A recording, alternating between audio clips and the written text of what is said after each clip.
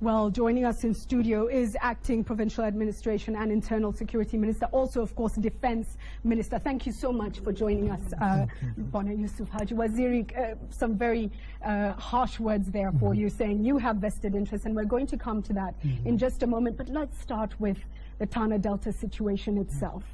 Kenyans have watched in shock and horror as the conflict escalated, wondering at every point, where is government, and perhaps why is it approaching this with such caution?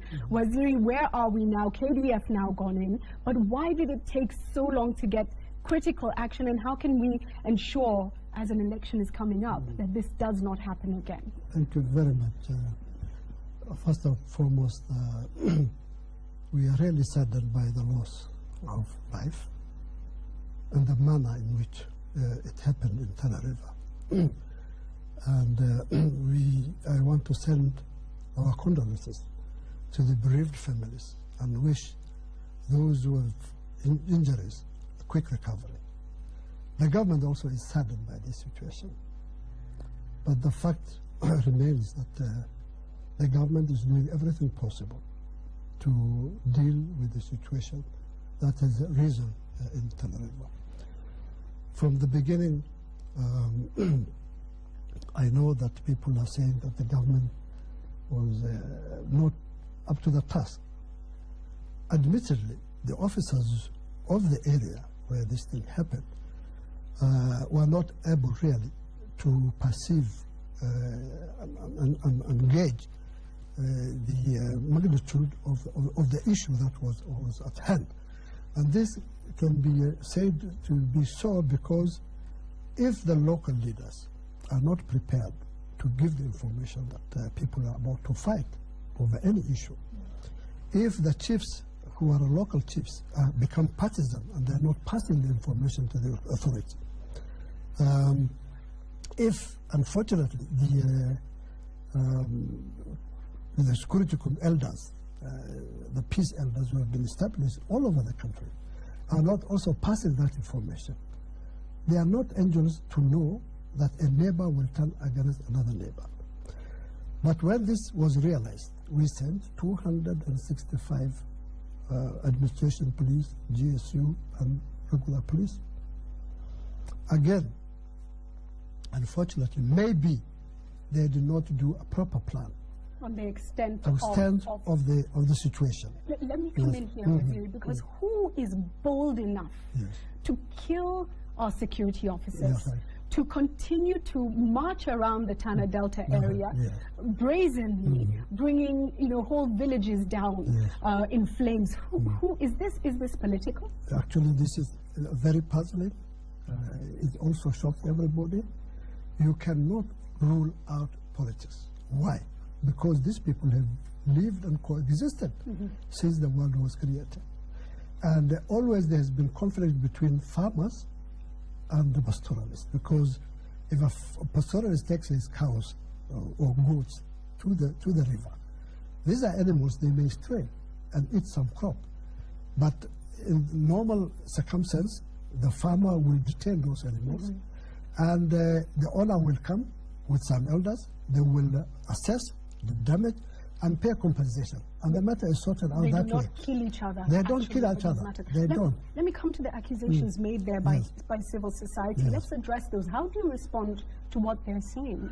Well, politics is there, yes, but we have to investigate and find out who are these people who are really making these people fight. Because it's not something normal that 100 people can be killed. And also 180 head of cows are just slaughtered and nobody eats them. It's very strange. Civil society claims that this is about the commercial interest. They say you are a major cattle herder in the area. How do you respond to that? Well, this is where I would say that it's unfortunate that Kenyans are becoming a group of people who react on issues in a mob justice kind of thing. In the first place, my cows are not in that area. And this can be verified from anybody, including government authority, both in my constituency and also in the upper sector where people are killing each other. My cows are in Malindi, in a place called Galana Range. So for anybody to claim that my cows are there and we are fighting, first of all, my people are not fighting. I'm not an Orma and I'm not a Pokomo. And further, I don't even border the Ormas. I do border the Pokomos, and particularly Honorable Godana. But there's no problem between us. As late as on 7th, his people hacked one of my people from constituency to death. And because I knew people would react during the burial, for the first time in the history of the country, I sent the GSU there to contain the situation.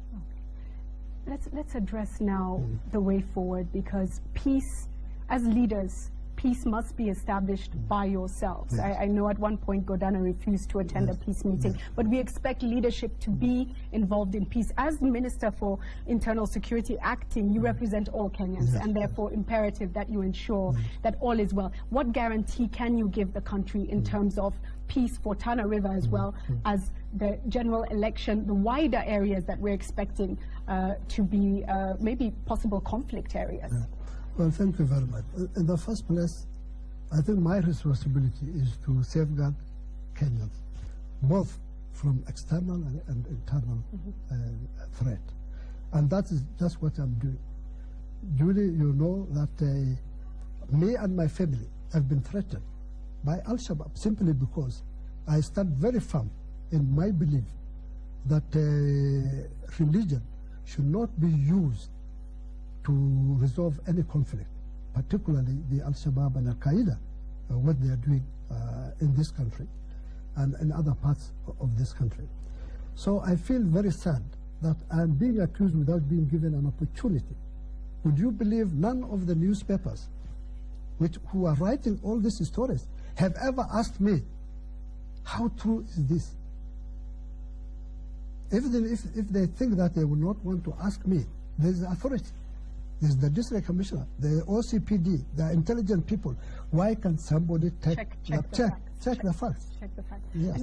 But to answer your question, we have already started working on this, and I think we are reaching somewhere.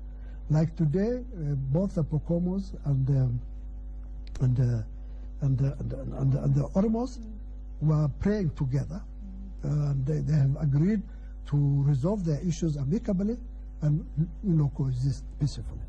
We need leadership on this, Waziri. That's critical. But you've spoken about Al-Shabaab. That takes us to your other docket, which is defense. And it's nearly a year now since Kenya made the very bold step of going into Somalia.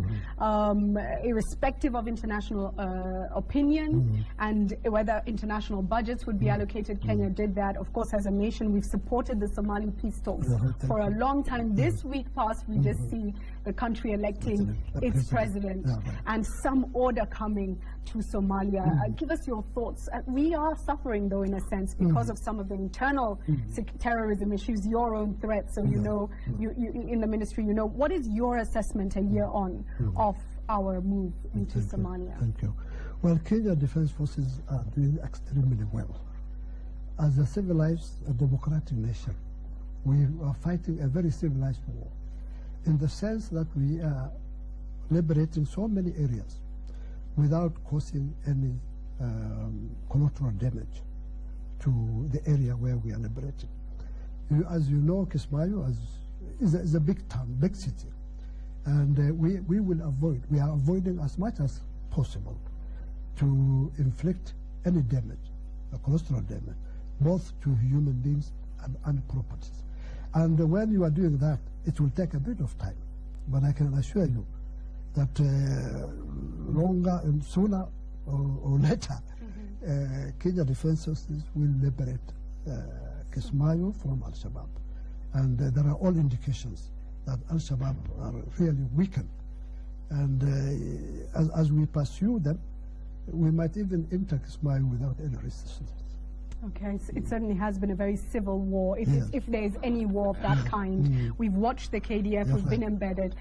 Thank you for joining us. I think the big challenge now for Waziri is the internal security issues, and the country is watching and hoping for the best, and certainly we'll be watching this developing story in Tana River. Thank you for